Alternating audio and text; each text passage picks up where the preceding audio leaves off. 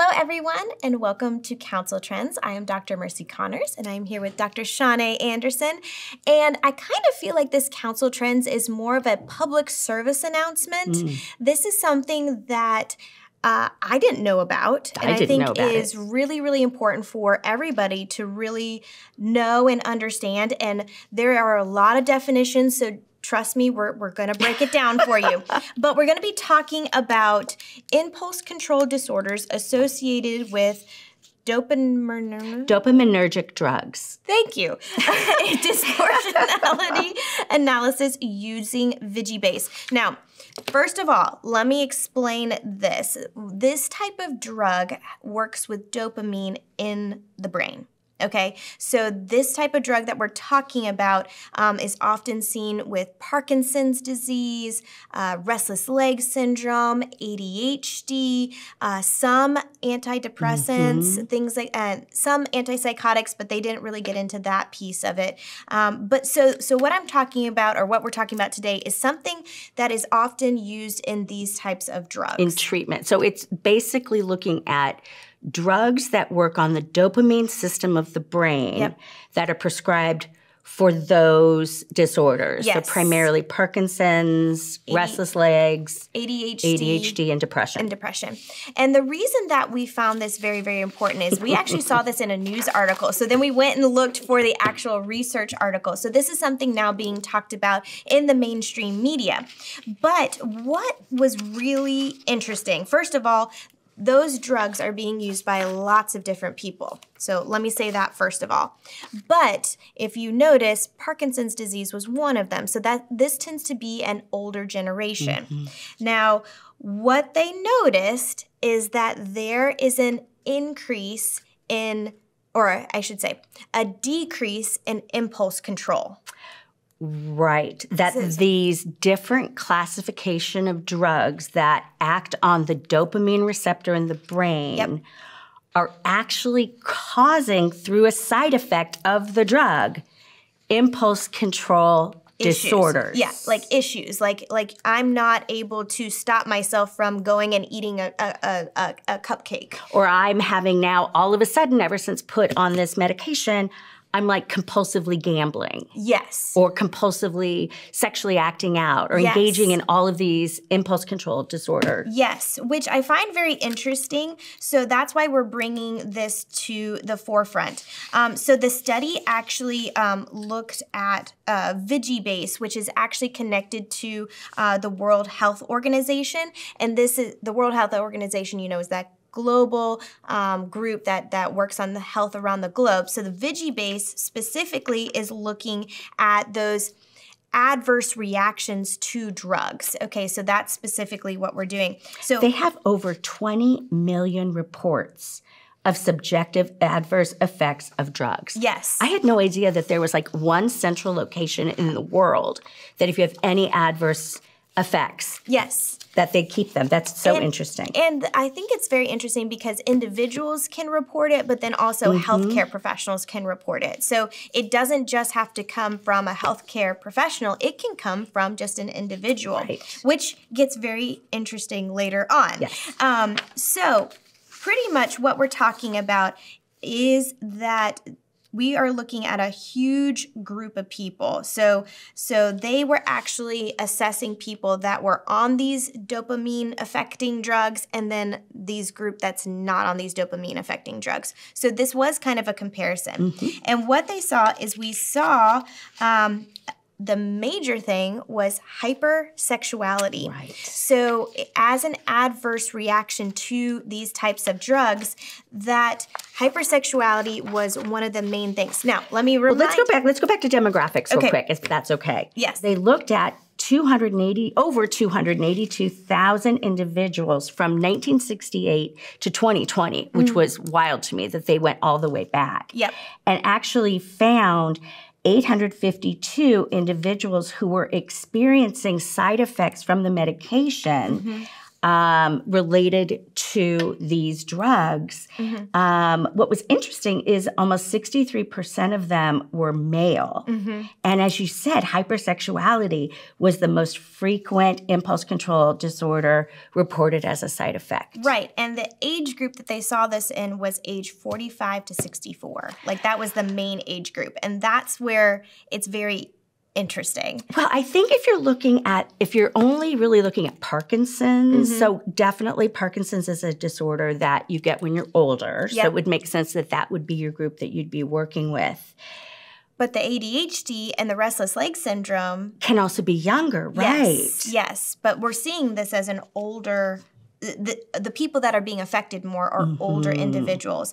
Also, the people that were affected more were people from America and Europe. So we're not seeing this, and maybe that's because these drugs are more available. That's what I was wondering, yes. But here's the thing. When you looked at the frequency of these adverse reactions, so hypersexuality came out as number 1. 155 is what they saw. And then you also had impulse control disorder, which is kind of humorous that ADHD would then have an impulse control disorder, but you're as a side effect of the medication to treat ADHD. Right. That I'm not sure how that jives. That's what I think is so concerning. Yes. Of you're prescribing these drugs for one thing, but yet they're creating a whole other thing. Right. And the complex issue, I think, is around ADHD. Definitely the whole thing with the Parkinson's, but the most confusing one is the ADHD. Yep. Then the next one was the dopamine dysregulation syndrome, and I'm actually going to read what that is. It is a dysfunction of the reward system observed in some individuals taking these types of drugs for extended length of time. So they have severely disinhibited patterns of behavior, leading to problems such as addiction of the actual medication, gambling addiction, and then the compulsive sexual behaviors. So they really struggle. They want that immediate gratification. It actually says that in the definition that they're looking for the gratification of whatever they're looking for. So it sounds like these drugs that are increasing dopamine in the brain are now in turn causing a whole host of other problems. Correct. So those were just the top 3, but we also have gambling as a problem, compulsive shopping as a problem. Maybe that's my problem. Impulsive behavior. Then there was a libido increased, which that to me is kind of interesting. That's almost like a nice way of saying they're acting out sexually. Hypomania, another one, was actually reaching the level of gambling disorder. Stereotypy, and I had to look this one up too because I didn't know what that was. So stereotypy, often seen in autism. It is excessive repetition or lack of variation in movements, ideas, or patterns of speech, especially when viewed as a symptom of certain developmental or psychiatric disorders. So that one was really interesting. Hyperphagia, which that has to do with eating disorders and feeding disorders. Binge eating, food cravings, and then we get into more sexual ones. Compulsive sexual behavior, there's hoarding, sexual inappropriate behavior, excessive masturbation, excessive sexual fantasies. So it's very interesting that we're all in these gratification type of things. It's almost like people are unable to keep themselves in check. But you know what it reminds me of? It reminds me of somebody who is doing meth. Or cocaine, that both those drugs work on dopamine. And what you would expect is our list. Yep. And they actually mentioned that in this, is that it is very similar. And so the reason that we picked this one for you guys is to just realize that the medication that some people may be taking actually might be producing some of these issues. Which is important to understand, because I think when we think of side effects of drugs, we often think dry mouth, or it might affect your sleep, or give you a rash. But some of these, and that's what I think is so interesting, if you're looking at the ones that are not psychological disorders. So if you carve out ADHD, that you have a doctor that's giving somebody medication for Parkinson's, you've got like a 70-year-old individual who's taking this. Hopefully the doctors are explaining that, look, a side effect may be that you are going to all of a sudden have these drives and your impulse control is going to go down. And you need to understand that you're not losing your mind. It's a side effect of the medication. Yes. And it's actually interesting because they actually think that this is underreported. Right. So one of the other interesting things is that the person or the individual who reported these adverse responses were the health professionals, not the individuals. And they actually said normally it's about 50-50. Right. But that's where I'm just wondering, imagine, okay, you're this 70-year-old man who's being treated, let's say, for Parkinson's, and all of a sudden they're engaging, let's say, in online pornography, and they never, ever did. Correct. Which actually, now I'm thinking, I actually have a case. Oh, this is actually really helpful. It's an older case. I'm not working with them anymore, but all of a sudden this individual, her husband started engaging in online pornography at like 85 years old. And I'm wondering if he has Parkinson's, and it may be a side effect of the medication. Yeah, and this is something this is, again, why we're talking about this, because I don't think that this is something that is well known in the medical field, in the mental health field, because, well, first of all, like I said, they're underreported, and they're underreported for understandable reasons. If they're Can you imagine calling your doctor? Yes! Hi, I'm 85 years old, and all of a sudden I have a porn addiction. Yeah, no, but I mean also just sexual fantasies and things like that. Those things could be very shameful for these individuals at this time in their life. But again, also gambling or shopping addiction. So, you know, a lot of these individuals are on a fixed income, and they may just be starting to engage in some of these situations where now they're losing money and they're not able to support themselves. So again, it also helps you realize that this isn't them doing this. This is literally a side effect of the medication. I do want to point out, because I do think when I first started reading this study, I have a lot of individuals that I treat that are on stimulants for ADHD. And so I'm like diving through this, trying to see, could that explain some of their impulse control issues? Yeah, so it was interesting. I actually did highlight this part because I think that was really important, is that because impulse control is one of the high ones, that oftentimes people may not be realizing that the medication's actually producing that. They assume, oh, the medication's not working. Because a lot of times people will be put on one of these medications to control their impulses because they've got ADHD, and one of the signs of ADHD is poor impulse control. Right. So they may actually look worse on the medication. Not recognizing it may be a side effect. And I just wanted to cover the ones that they particularly noticed this with, in case we have a lot of people out there that are on ADHD medications. The ones that they found it with were Ritalin and Concerta.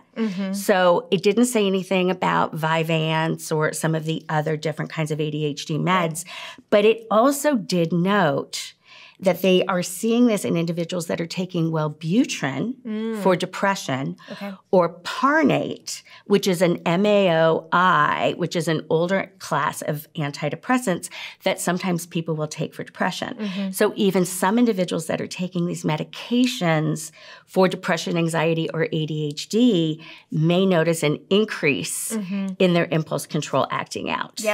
And I think this is just important for everybody to realize, to know. Maybe this is something that if you take one of these drugs, it would be good for you to talk with your doctor about.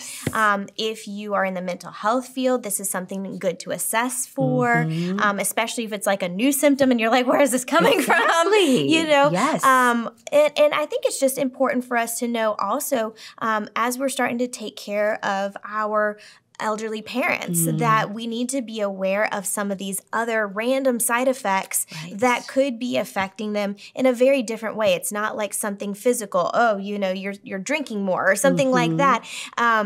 This can really affect their long-term health or long-term lifestyle. And that is an excellent point. As you know, my father, we just had to put into assisted living. And we noticed when he got out of the hospital that he really had shifted and was just not himself. And we couldn't understand what was going on. And that's when some of the doctors said, you know what, he's on a lot of medication. And once they started taking medication off, it's like, there he is. And that it's important to understand when you're on a lot of medications that there can absolutely be adverse side effects. They can interact together. And just as a clinician, we need to look out for this, but also as individuals. Especially if we're taking medications and maybe side effects and interactions with supplements.